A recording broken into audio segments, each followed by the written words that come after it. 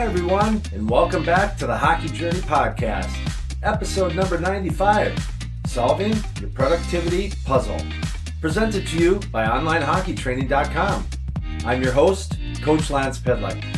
If you're new here, please make sure you subscribe so you won't miss out on any future episodes. Before we start hearing how we can become a little more productive in each day and begin the conversation, if you want to learn more about me, my hockey experiences, that I have the world's largest database of off-ice stick handling, passing, and hockey shooting drills, what I know, and most importantly, how I've been helping hockey players get really good with a stick and puck, just head on over to OnlineHockeyTraining.com, that's OnlineHockeyTraining.com, and gain instant access to my 10-part video series where I'll show you everything. Consider it my gift to you. Lastly, if you live in Minnesota or are visiting the state of hockey sometime soon and you want to schedule an in-person off-ice stick skills lesson, I'd love to have the opportunity to show you my little world. Go to sweethockeycoach.com, that's sweethockeycoach.com, and watch the video on the homepage for instructions. Thanks, and I look forward to working with you sometime soon. Again, welcome to the Hockey Journey Podcast, where today we're going to explore the intersection of sports, personal growth, and success. In today's episode, we'll be discussing one of the most important skills for any athlete or professional, productivity. Whether you're a hockey player looking to improve your game or a business owner striving for success, being productive is essential to achieving your goals. To help us dive deeper into this topic, I'll be referencing a couple powerful books that have crossed my path over the years. Organize Tomorrow Today by Jason Selk and Tom Bartow, and Making Life a Masterpiece by Orson Swett Marden. Each of these titles offers valuable insights and strategies for boosting productivity and achieving success. So if you're struggling to stay focused, manage your time effectively, or achieve your goals, this episode is for you as you start preparing for a productive off-season of training and personal improvement. I'll be sharing practical tips and strategies that you can apply to your own life and work so you can start solving your productivity puzzle and achieving the results you want. So let's get started. Book number 1, Organize Tomorrow Today. 8 Ways to Retrain Your Mind to Optimize Performance at Work and in Life by Jason Selk and Tom Bartow. Quote number 1. In Organize Tomorrow Today, we're going to show you how to embrace channel capacity instead of fighting against it. You're going to learn how to make decisions, establish priorities, and light your own motivating fire instead of continuing to chase the counterintuitive concept of multitasking. Most people still seem to believe that being busy is the equivalent of being important, but the highly successful have learned that being busy is a waste of time. Being productive is the goal. Knowing something doesn't change your life. Doing something does. Getting through this book or a class is one thing, but there's a huge difference between acquiring information and understanding it. There's even a wider gap between understanding it and implementing it, or actually doing it. This is why there is such an emphasis on Organize Tomorrow Today to avoid trying to master all 8 concepts at once. Doing so is a recipe for inaction and failure. Success comes from one dedicated and focused step at a time. The most successful people we see are the ones who take this information and use it in real life, every day. Follow the template, and you're getting a playbook for speeding up the process of getting from information acquisition to skill implementation. Jason and Tom call it the owner's manual for doers. End quote. Quote number 2, the 2 most important questions for tomorrow. To set yourself up on the right track, ask yourself those 2 critical questions. Number 1, what are the 3 most important things I need to get done tomorrow? And number 2, what is the single most important task I must get done? The questions work within your brain's channel capacity to give you direction and prioritization in manageable doses. When you start your day, you know the 3 most important things you need to get done by the end of the day, and you know which of those 3 things is the big glow-in-the-dark priority. You'll be amazed at how much clearer your decision-making becomes and how much more efficiently you'll use your time just by taking this simple organizational step. End quote. Quote number 3. You rockin' the Zeigarnik effect? When you go to the effort to make a prioritized list of what you need to do the next day, you're essentially opening a loop in your mind. As you sleep, your brain will automatically start preparing for the successful closing of those loops. It's known as the Zeigarnik effect.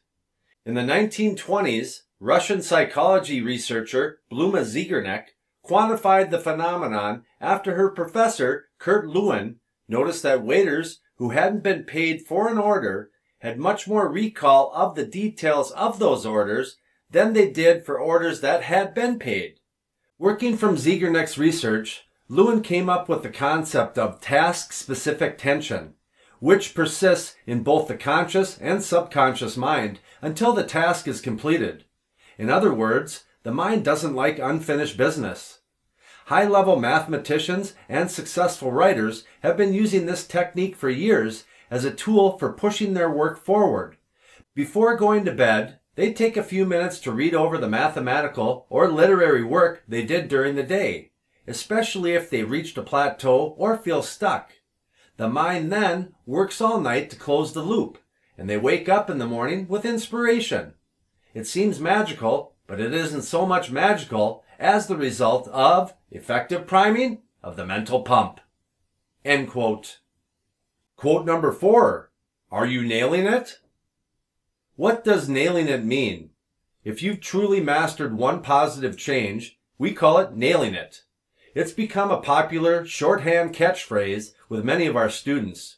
For you to have fully integrated the improvement and the changes it requires, it means that for 3 consecutive months, you've been able to complete the change on a daily basis 90% of the time or better. Whatever improvement you choose, whether it's organizing tomorrow today or committing to doing the mental workout, you need to be able to do it 9 out of 10 days for 3 months straight with no excuses. If you can't do it, it means you need to increase your discipline or commitment to a smaller level of intensity. Get started by proving to yourself that you can nail it, even if it's a smaller commitment. You can always increase later on. An essential element of performance is for people to learn to trust themselves.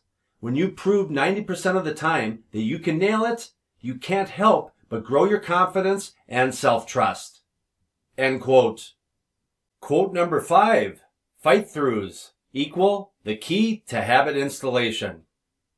This is the point where I can do this turns into this is harder than I thought, or is it really going to matter if I miss a day? To making it through to the 3rd phase when the habit becomes second nature. You need to be able to win 2 or 3 of these important fight-through battles with yourself. The amazing things that world-class athletes are able to accomplish are usually chalked up to freakability, and that certainly can be a factor. But a much bigger factor in those athletes reaching that level is the relentless ability to consistently win their fight-throughs. End quote. Quote number 6. Here's your new mental toughness workout. Your mind is a muscle just like your bicep.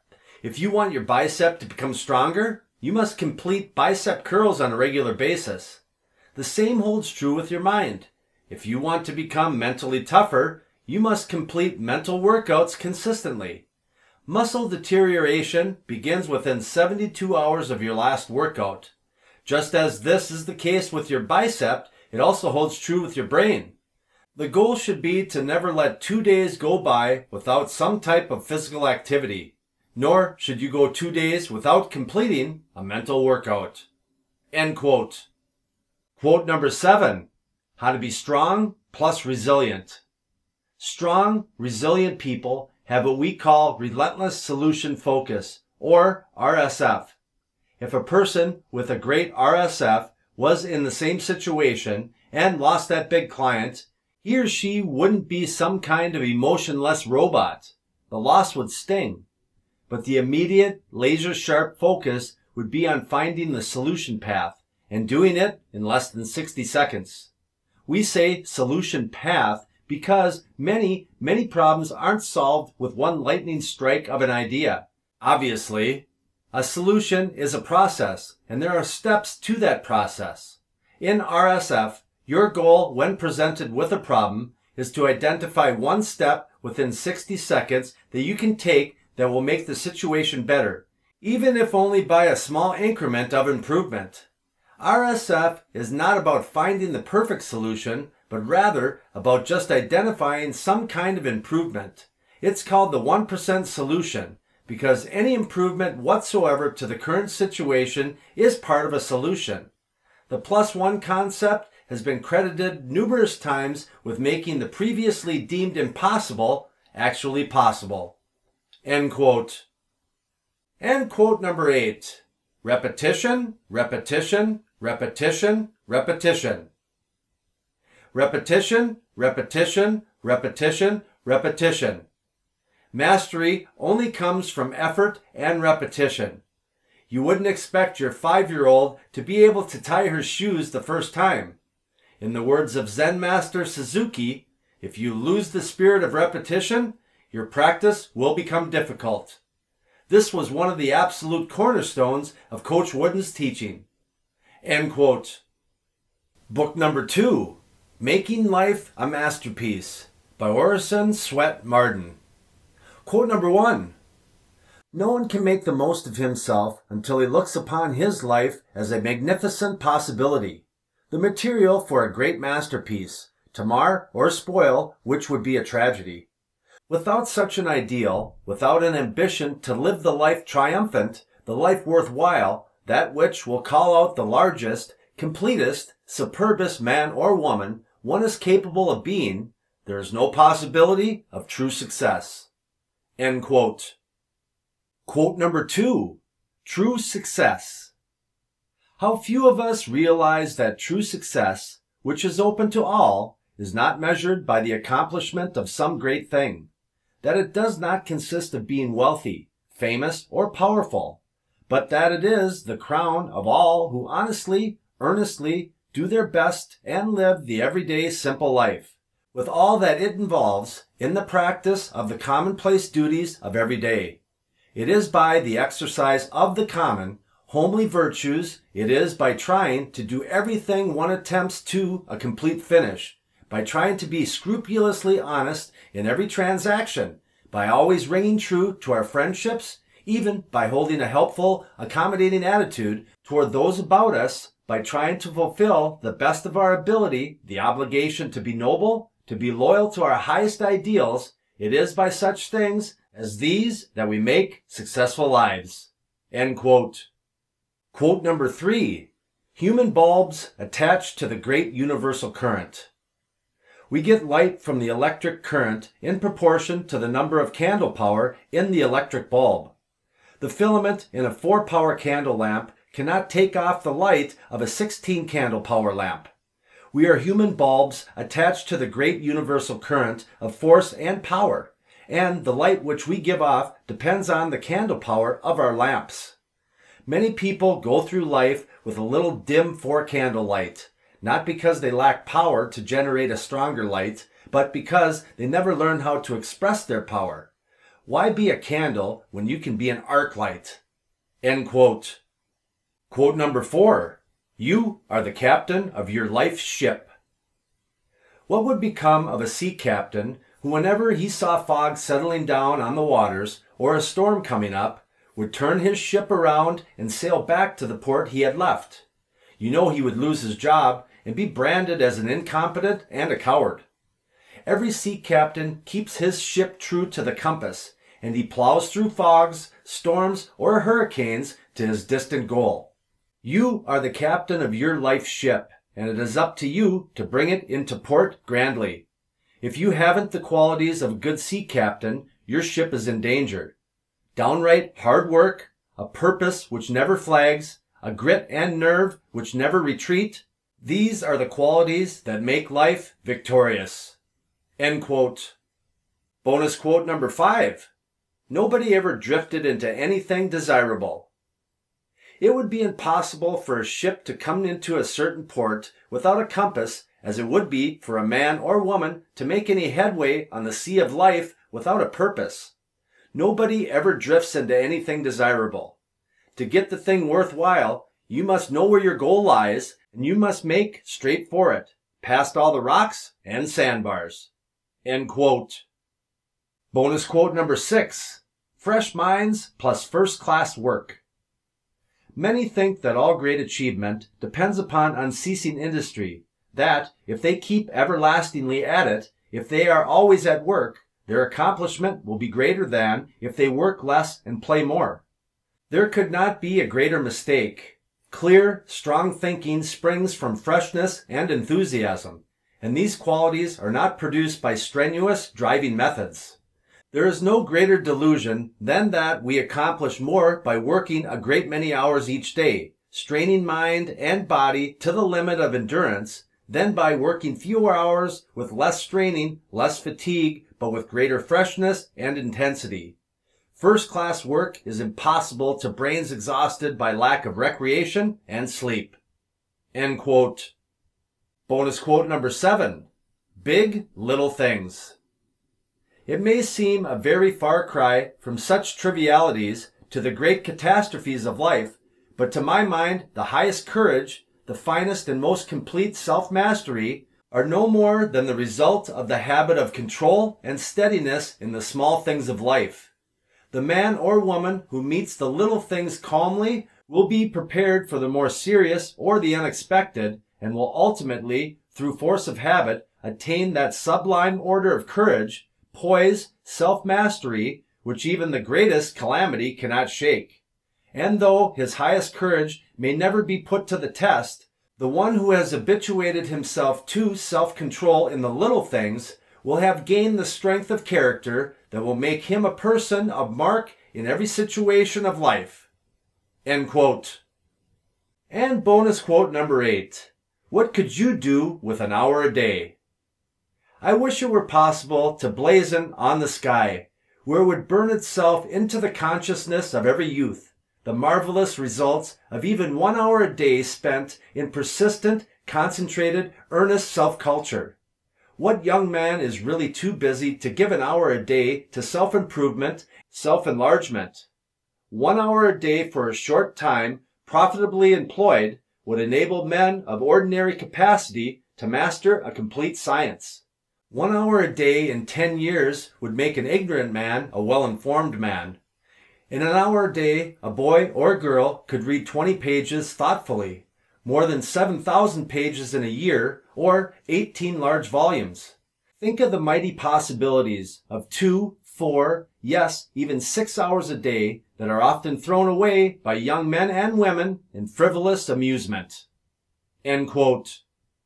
I want to thank you for tuning in to the Hockey Journey Podcast, episode number 95, Solving Your Productivity Puzzle. Today we explored the intersection of sports, personal growth, and success, and discussed some valuable insights and strategies for boosting productivity and achieving success. Remember, productivity is not about being busy, but about being productive and achieving your goals.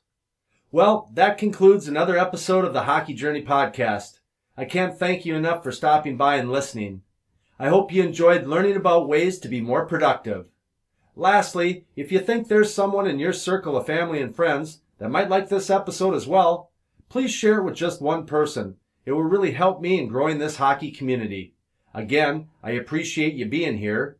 Don't forget to subscribe, rate, or submit a review. I hope to see you back here soon, and do me a favor, make someone close to you smile today. All the best, my friends.